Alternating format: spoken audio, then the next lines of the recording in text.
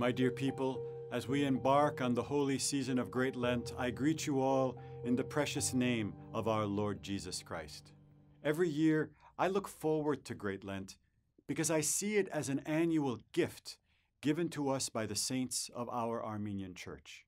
Inspired by Jesus' own 40-day season of prayer and fasting, Great Lent provides us the opportunity to step back from our routine and from the manic busyness that consumes us and subtly but surely draws us away from God. Great Lent ushers in a subdued spirit, the closed curtain, fasting, and special ceremonies. It can be a time for us to reconnect, to sync ourselves with Jesus Christ, who is the true source of life. I recently came across this tattered old prayer book published in 1856 in Constantinople. Inside, I found a beautiful meditation entitled Hortorag Abashcharutyan, which means a call to repentance, or simply a change of heart. For more than 50 pages, the anonymous author, probably a medieval Armenian monk, tries to convey how very deeply God loves each one of us. I'd like to read a few lines from this meditation where Jesus actually speaks to us.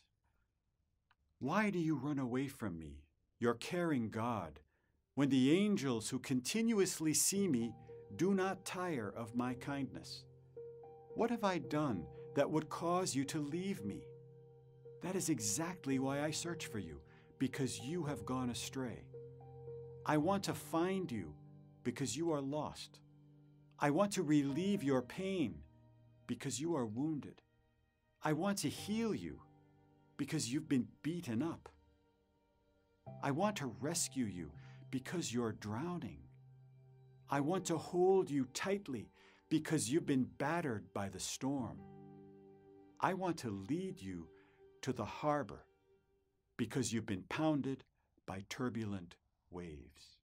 My dear ones, our Lord longs for us. He loves us to death.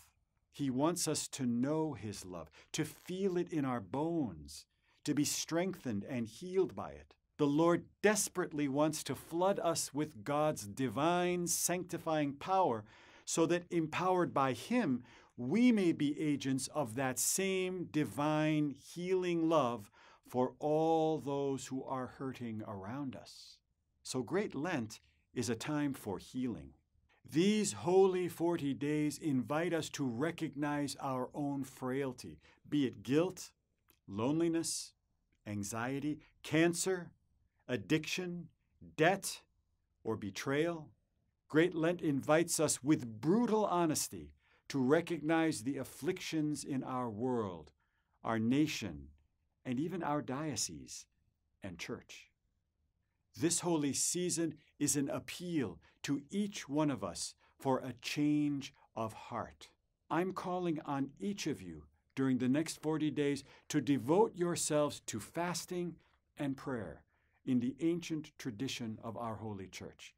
Fasting simplifies our lives and sharpens our perspective as we lay aside excesses and distractions so that we may focus on what is essential.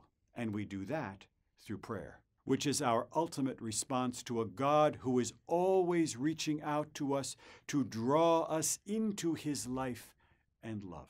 May this Great Lent be a season of change and healing for you, your loved ones, our church communities, and the world.